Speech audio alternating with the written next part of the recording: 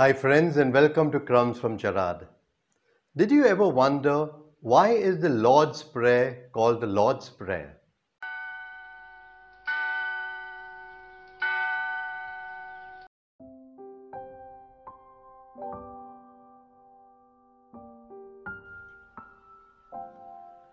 Today's Mass reading, Jesus was praying, and when he ceased, one of his disciples said to him, "Lord, teach us to pray, as John taught his disciples." And he said to them, "When you pray, say, Father, hallowed be thy name. Thy kingdom come. Give us each day our daily bread, and forgive us our sins, as we ourselves forgive everyone who is indebted to us. And lead us not into temptation." The Lord's Prayer is found in two Gospels, in Luke's Gospel and in Matthew's. Matthew's Gospel, we find the version that we are more familiar with. In Luke's Gospel, we see that Jesus gives us the Lord's Prayer in answer to disciples asking the Lord how to pray. Now, why is it called the Lord's Prayer? Obviously, because given to us by the Lord. But more importantly, remember, he was in prayer, and the disciples came up to him like the disciples or a rabbi would go up to the rabbi and ask them, "Teach us to pray." And the rabbi would teach them his own method of praying.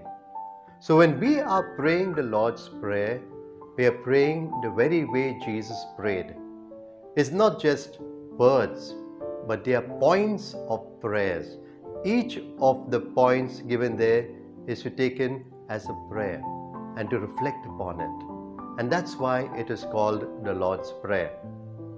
In the early church, we are told that the early Christians prayed this prayer 3 times a day, morning, afternoon, and night.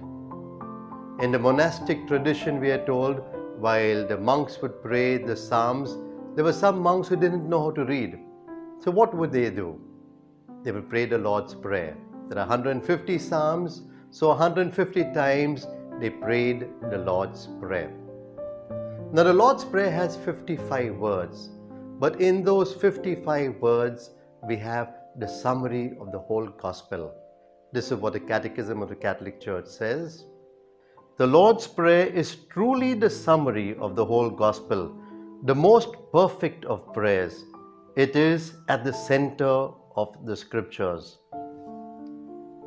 And therefore, while you can use the Lord's Prayer in your prayer, taking each as a point of a prayer, but it's also beautiful to start your meetings, your activities, and anything you do with the Lord's Prayer.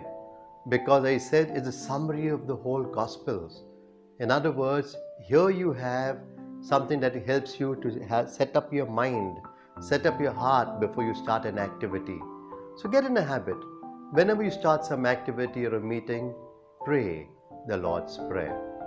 But now something for you to think about. Which is the word or sentence in the Lord's Prayer that you like best of all?